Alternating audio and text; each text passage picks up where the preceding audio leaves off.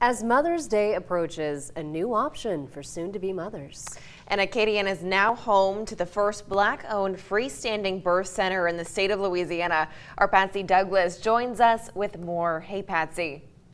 Hey guys, it's been a long journey for startup businesses, especially during the COVID-19 pandemic, and Acadiana Webb's faced them while working to find a birth center and being pregnant. I couldn't imagine myself doing anything different. I know that women need this.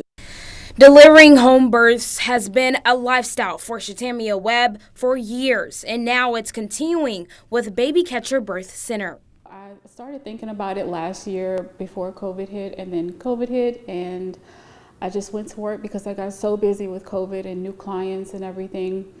And then it slowed down a little bit, so I said, let me start looking again. And I found a building, and a month later, we closed. While working hard to bring babies into the world during COVID-19, Webb was expecting her own. I delivered my last baby 2 days before I went to labor, so yeah. As many blessings and challenges arise, the moment to create a center for women of color was top priority, as Black mothers are 2 to 3 times more likely to die from pregnancy-related complications more than white women, according to CDC. I wanted to provide another option for women that didn't want to go into the hospital and that just wanted something different, wanted to have a natural birth, they wanted to have more personable care.